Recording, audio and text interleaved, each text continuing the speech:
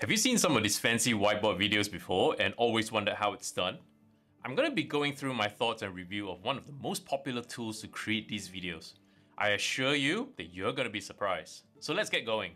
I'm a big advocate of whiteboards in general. I find it extremely easy to explain complex concepts just by drawing it out, and it also makes it easy for somebody trying to learn to absorb the details. Naturally, I wanted to replicate this in some of my video tutorials I was making. If you did a Google search, Doodly often come up right at the top. So let's dive straight into it. Alright, let's get started. The first thing I typically look at with regards to any software that I'm planning to use, it's really the price. So checking out Doodly's price, this is the pricing page. Let's scroll down. If I were to pay monthly, I would need to pay 49 US for the standard package, or standard plan rather, and then 79 for the enterprise. So let's see what we get. Seems pretty decent. 1,000 plus characters, 1,000 plus prop images, royalty music, templates, fonts. Yeah, it looks pretty okay. It checks out. Of course, as with most things, if you pay in an annual basis, you save 17%, a bit cheaper. But in the scale of things, if you ask me, it's quite pricey. If you compare this with the likes of Storyblocks or Epidemic Sound, or all these other resources that content creators use to create content, $49 a month is actually quite a bit of price to pay. But nonetheless, I was willing to give it a try. If it works out, great. Otherwise, yeah, we'll decide otherwise. So let's get into the software. This is how the interface looks like. I've actually obviously done the install. To say the least, it was a little bit confusing because there is this element of Doodly Cloud. I take it as Doodly Cloud being the parent company, so to speak. So Doodly is a subsidiary software within the larger part of Doodly Cloud. Nonetheless, it was clunky, but not impossible. So just be mindful of that.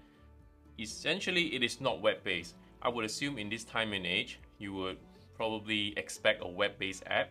Again, not super picky with regards to this, because you know, having an app for the PC or Mac, I mean, it has its upside. You can actually make content while on the go and not always be connected. So you have the projects and you have templates, and this is where some of the templates, which I'll go into a little bit later.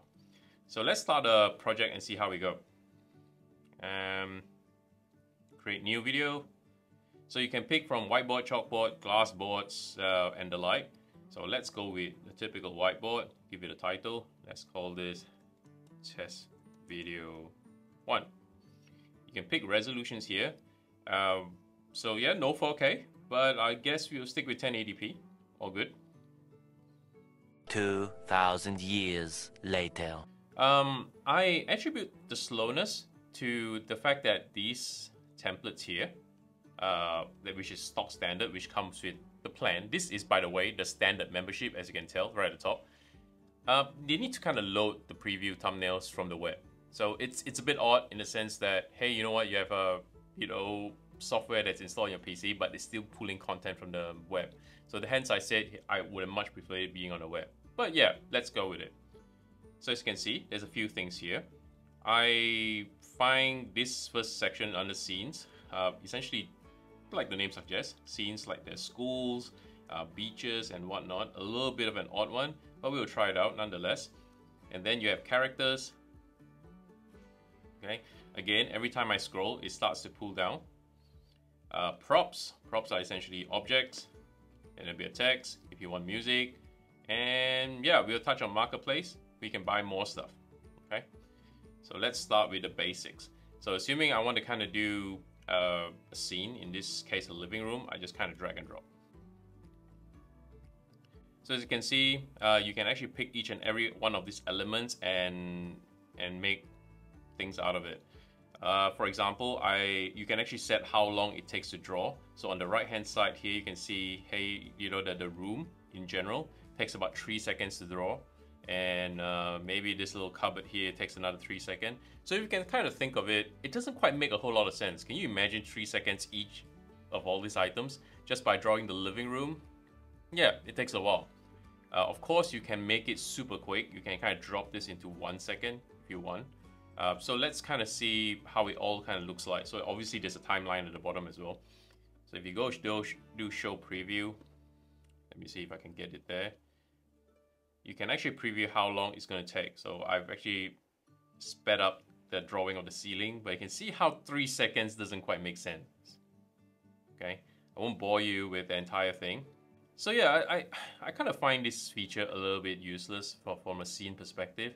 So again, yeah, I'm just going to delete this completely. And this is one of my pet peeves. You would assume that if I click on one of these things, I click delete on my keyboard, it deletes. It doesn't. The fact that it's actually on my PC, I don't understand why it doesn't do it. You have to actually go click the rubbish bin or the garbage can here to delete, which is stupid in many ways. But nonetheless, yeah, that's how it goes. So let's say I'll delete all these. Yeah, it doesn't seem like there's a quick way. I'm almost certain that I'm probably not optimizing it, but from a first person's perspective, first time using it, it's certainly not very user-friendly. Okay, I'll speed it up for you guys in post. All right, cool. I've got that all out of the way. So let's say I want to look for something simple, right? Let's say boy. So it's a very simple term that I've just put in, a search for a boy character. And if you look at this, it's ridiculous. There's so many that's actually locked out. And for all those you can see, limited by many ways. So let's just take this Brad being happy.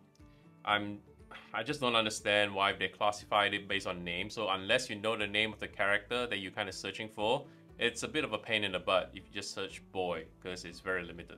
Okay, so if I want to kind of animate one of these boys, and I say, hey, you know what, I want to have a table maybe.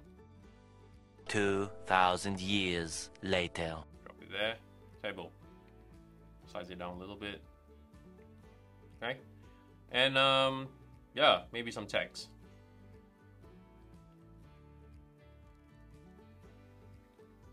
That's how you would do it.